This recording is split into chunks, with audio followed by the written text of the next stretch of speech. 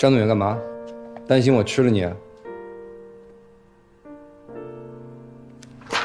老师，你现在是清醒的吗？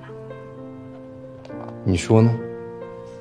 哦，这个冰冷的眼神就对了。老师只有梦游的时候看我的眼神才有温度的。抱歉，我犯病的时候有没有做过什么过分的事情？我说的是亲吻以上。没有，您要相信您自己的为人，就算丧失了意识，你也是一个正人君子。这种趁火打劫、趁人之危的事情，还是交给我来办吧，我绝对可以。对不起，我不知道我在说什么。那倒不一定。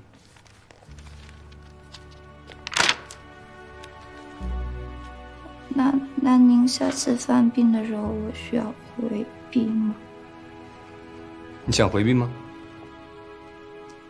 我都可以，不过您犯病的这个根本就没有规律，是不是需要带您去看医生啊？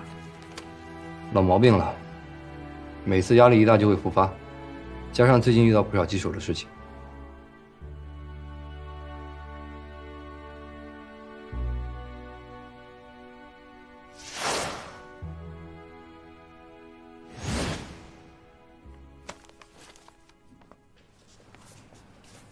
你这衣服，呀妈，那个网购买的，买大了。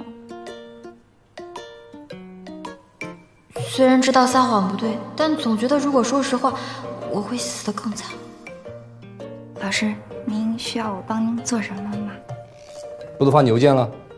啊，那我先优先处理哪一封？最上面那封。啊。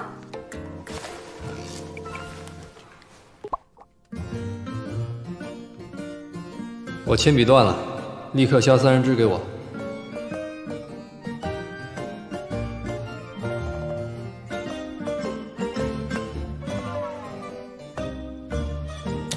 这个人真的是阴晴不定，削铅笔买个卷笔刀不就行了，还非得给个快递个人肉过来。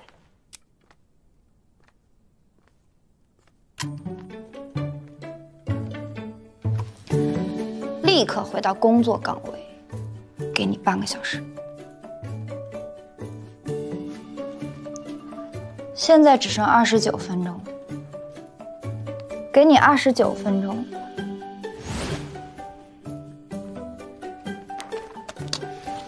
齐老师，你什么时候来的呀？我昨天打了21个电话，你都没接。对不起，我去哪儿了？跟谁去的？那个我室友最近工作比较顺利，我就跟他一起出去庆祝了一番。室友？啊，就是合租的室友。原来是这样。怎么庆祝的？啊，他租了辆电动车，然后就带我出去兜风，结果半路兜风的时候刹车坏了，结果我们俩的脸就被风给吹歪了。开心吗？开心啊！骑电动车会让人开心吗？会让人开心啊，兜风就挺开心的呀。